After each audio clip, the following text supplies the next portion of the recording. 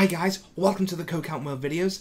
I'm Jordan from CodeCamp HQ, and today we're going to be building a super awesome game called Dragon Rider.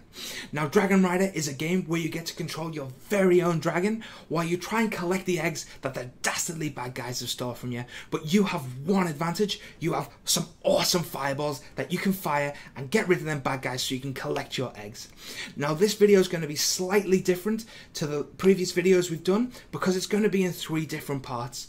Each part's going to have something different, and at the very end of the video series you're going to have your very own Dragon Rider game that you can share and play with your family and friends at home. How awesome does that sound? So let's get ourselves logged into CodeCamp World and we'll start with part 1. Awesome, now that you guys are in CodeCamp World, let's create our project. So head over to the create project button, and our project's going to be called Dragon Rider. Awesome, and the type is going to be a 2D game, and the code mode is going to be block coding. Awesome, once you've got that in, click create to lock it in. Click get started.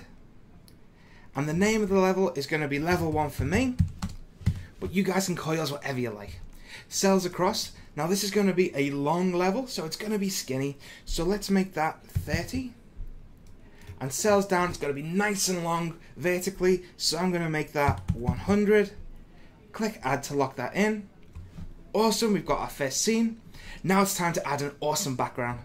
So head over to the background picker right here. And the first thing we're going to do is change what this says here. It says tiling. We're going to change it to vertical because our level is vertical. And you can scroll down and pick whatever background you'd like. I'm going to do my Dragon Rider game in a snowy setting. So I'm going to find the snow background right there. Click on that. And there we have it. It's right in there. Awesome. The next thing we've got to do is select our tile set to decorate our level. Now the tile sets you're going to be using for this game are going to be slightly different to what you're usually used to using them for. These tile sets are just going to be used to decorate your level. The character won't actually interact with them at all. So to select our tile set, we're just going to grab the tile set button there, and we're going to click on this big plus button right here. Now I'm going to pick the snowy garden because mine's set in the snow. There it is right there. Click here to use this sprite sheet. Awesome, my tile set's locked in. Now all I need to do is decorate this scene so it looks awesome. So I'm going to head right down to the bottom first. Click on my tiles again, and I'm going to decorate my level with some of these trees because my dragon is going to be flying right over them. Awesome, get a few in there. Cool, I might put some of these tree stumps in.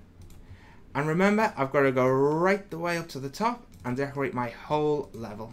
So guys, now that you've got the hang of this, what I'm going to do is I'm going to let you pause the video so you can design an awesome level, and you can unpause the video and I'll be right here when you get back and we can start coding our dragon. Welcome back guys, I'm sure you've built some awesome levels. I've built mine. Here's a look at mine, just scrolling up and down right here. Awesome, our levels are decorated and they look really, really cool. So the next thing we're going to do is add our dragon character. So head over to the level 1 up here at the top and click on the actor button right here. Now I'm going to name mine Dragon because that's where it's going to be, but you guys can call yours whatever you like. Once you've typed in your name, click that add button to lock it in. Now that we've created our actor, let's add the first animation. So click on the animation button up here at the top, and as I said, mine's going to be a dragon, so I just simply type in dragon at the top.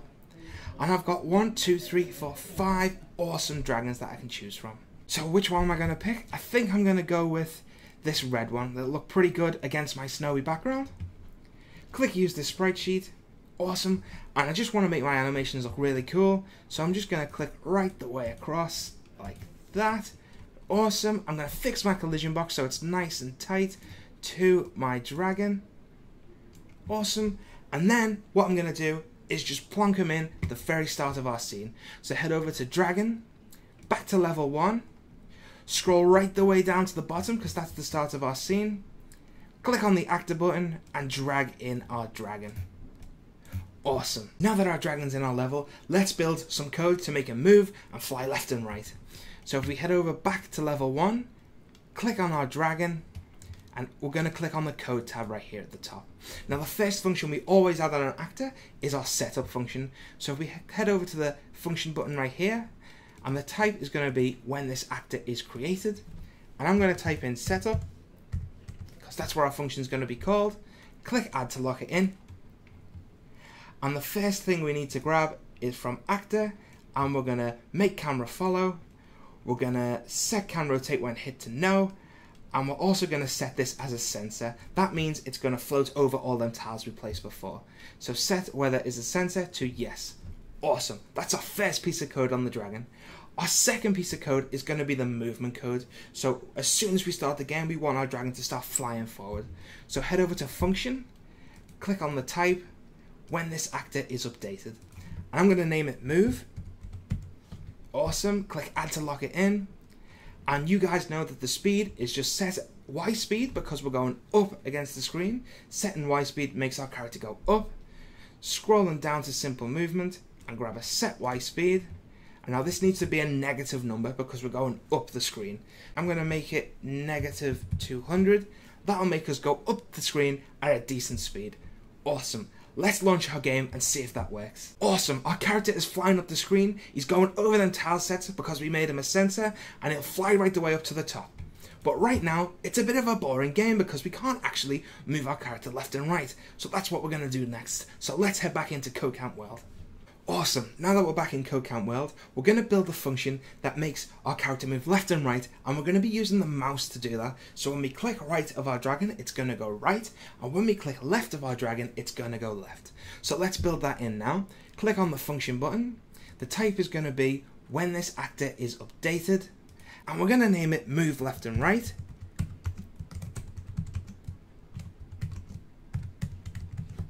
Awesome, click the add button to lock it in.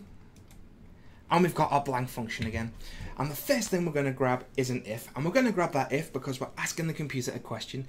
If the mouse is down, left or right of our actor, move left or right. So click the logic button and grab that if right at the top. Awesome. And the next thing we need is a greater than or less than because we're going to be using the position of the actor on the screen. So still in logic, scroll down to is greater than, drag that into the top of the if, and we have two blank boxes. In that first box, we're going to put the mouse's X position. So we're going to head to input, and we're going to grab a get mouse X position. That goes in the first box. And in that second box, we're going to find the position of our actor. So if we head over to actor and scroll down to where it says get X position, we're going to drag that into the second box. Awesome. Now we've got our condition in the if. What we need to do is make something happen when that condition is met. This condition means if the mouse is clicked at the right of our character needs to move right. So let's go to actor, scroll down to set X speed, drag that over, and because we're moving right, we need a positive number. I'm going to pick 100. That should be a decent speed to get across the screen. Now that the right's in, let's get the left in. We go to logic, grab an else. That's dragged in, and all we need to do is set the X speed to a negative number. So back to actor, scroll down to set X speed, drag that into the else, and it's just going to be a minus number, the same as above, just minus. So I'm going to go minus 100. Awesome. Let's launch our game and see if our character moves left and right when we move the mouse left and right. Awesome. When I place my mouse to the right of the character, it goes right, and when I place the mouse to the left of the character, it goes left. That's awesome, and it's going to help us out a lot when we're trying to avoid bad guys and collect them eggs. Awesome work, guys. Now you may notice that when you're playing your game, your character will fly to the end of the level and absolutely nothing will happen. They'll just fly off. What we need to do is put some code in to make our character fly to the next level. But first, we need to actually create that second level. So let's head back into CodeCount World and get some more level design on. Now that we're back in CodeCount World, let's get that scene created. So head over to where it says Dragon at the top. Click on Add a New Scene. Mine's going to be called Level 2. Yours can be called whatever you like. Cells across, again, nice and slim, 30. And down is going to be 100. Click Add to lock it in. And you guys know what to do from here. You just select your background and your tile set and you build another awesome level. I'm going to let you guys pause this video and build another awesome level. I'll be right here when you get back and we'll be putting the code in to fly to the next level once we hit the end of level 1. See you in a minute, guys. Welcome back, guys. I'm sure you've built another awesome level. Fantastic. You can build as many levels as you like during this game, and your character will just be able to fly to the top once we put that code in. But first, the most important part when we're building another level is to make sure we put our character on every single level. And to do that, we just click on that actor tab right there, and we just drag our actor to the start of the level. And then once they're in, they are in. You need to do that on every level, so each level is playable. Awesome. Let's build in the codes to get us to this second level. So head over to where it says level 2, back over to Dragon, and we're going to head over to the code tab again, and we're going to add a new function. This function is going to be a when this actor is updated, and it's going to be called next level. Awesome. Click add to lock it in, and the first block we're going to grab is an if, because we're going to ask the computer where our actor is on the screen. So head over to logic and grab that if. Awesome. We want a less than, which is also in logic, so scroll down to an is less than. Cool. And what we need is the position of our actor, so we're going to grab the get y position, drag that into the first box, and in that second box we're just going to type in the number 0. Now 0 is the top of your screen, so if your actor has flew off the top, we're going to jump to the next level. Awesome. Head over to scene, and then we're going to grab a go to next scene. Drag that in. Let's test it out and see if we can get to the end of our level and our character goes to the next screen. So I'm just going to fly right the way to the top, admiring the lovely scene I built. I'm sure your guys' scenes are really cool as well. We're going to get right to the top any minute now, and we should switch right to the second scene we've built. Let's see if that happens. Awesome, I'm on my second scene. That means I can build some more awesome levels and have even more fun. Awesome work, guys. Well, there you have it, guys. Congratulations on completing the first part of Dragon Rider. Join us next time where we'll be doing part 2, and we'll be putting some eggs and some dastardly bad guys into our game. See you next time, guys.